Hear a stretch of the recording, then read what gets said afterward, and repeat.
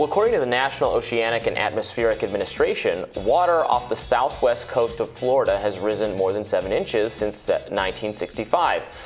NOAA says, quote, warmer air resulting from climate change increased the amount of rain that Hurricane Ian dropped in Florida by at least 10%.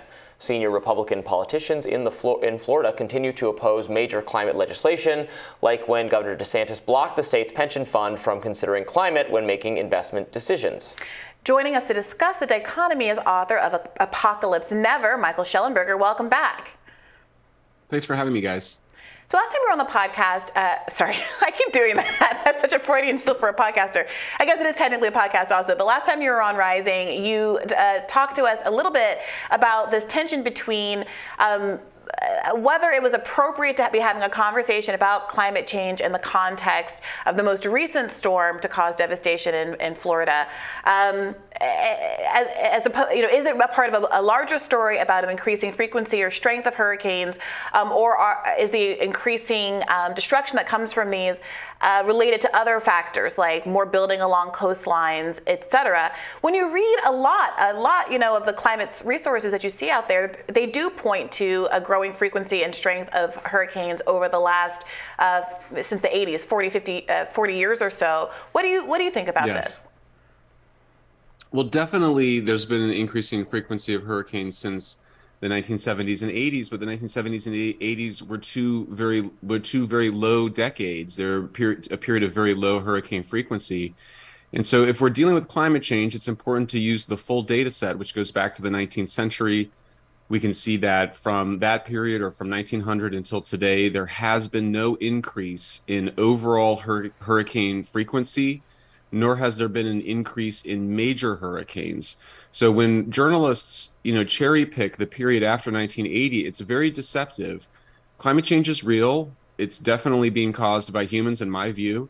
I think we should do something about it. I do think it's appropriate to talk about climate change in the context of hurricanes. We should also talk about climate change in the context of the global energy crisis that we're in, and is going to be extremely serious and devastating for Europe. And my concern is that the alarmism sort of blots out the sun in terms of considering other things we need to worry about, including increasing oil and gas production in the United States. When we're so monomaniacally focused on a single issue like climate change, I think we can miss the fact that there's other things that are going on in the world that we also need to pay attention to and maybe be as or more alarmed about.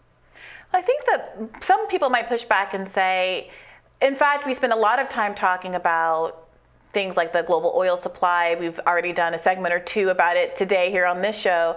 And that climate change, despite its huge global implications, because it is a slower moving catastrophe, often doesn't get fully the attention that it deserves. Obviously, there was an award-winning movie this year written by friend of the show, David Sirota, about how people just don't want to look up. People don't want to confront it head on. And some people argue that events like a hurricane cause people to focus in and grab people's attention in a way that, generally speaking, talking about rising global temperatures or rising sea levels don't always grab people's focus. Do you think that is a good faith reason to want to have the conversation about climate change now? Or do you think it still is missing the forest for the trees? Well, I definitely think it's always a good time to talk about climate change. I think I find it honestly bizarre to imagine that we haven't talked about climate change enough. We talk about climate change all the time. It's been one of the biggest issues over the last 30 years. Somewhere between 1/3 to 50% of all human beings in the world think that climate change is going to make humankind extinct.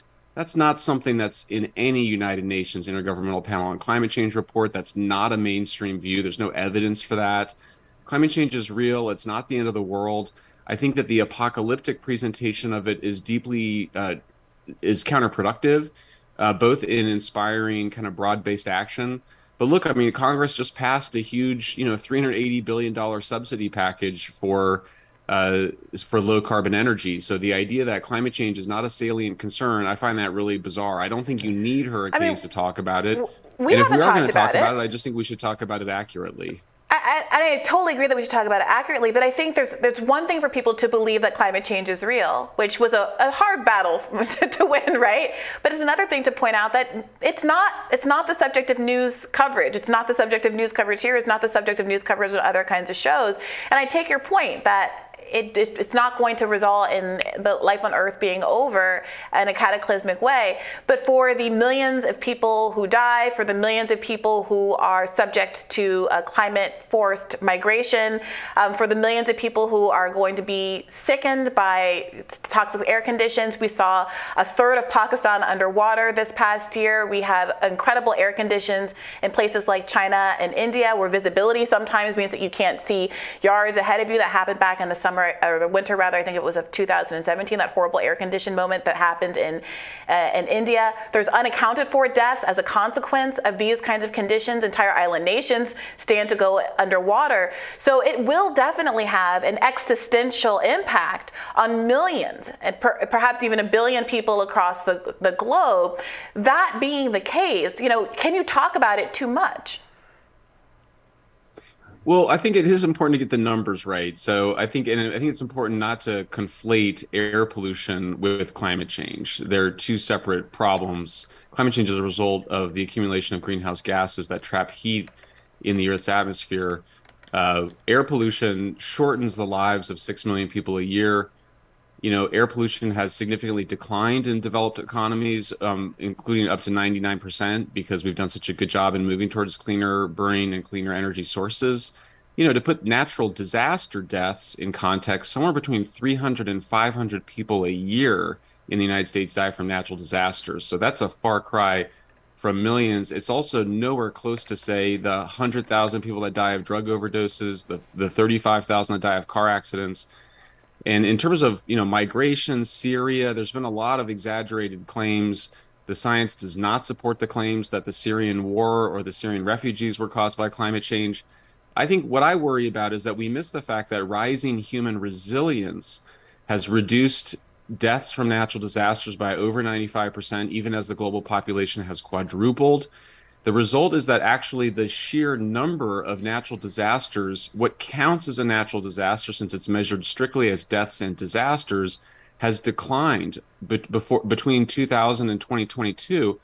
And the reason for that is just because so fewer people are dying from climate-related disasters, and the costs, once you factor in greater wealth in harm's way, the changes to Miami, for example, all the apartment buildings, we do not see a climate change signal there. So again, I think it's real. We should pay attention to it. But for me as an environmentalist, it's not even my top environmental concern. I do think it's important to get the numbers right. Air pollution deaths. 1,500 people did just die in the floods in Pakistan.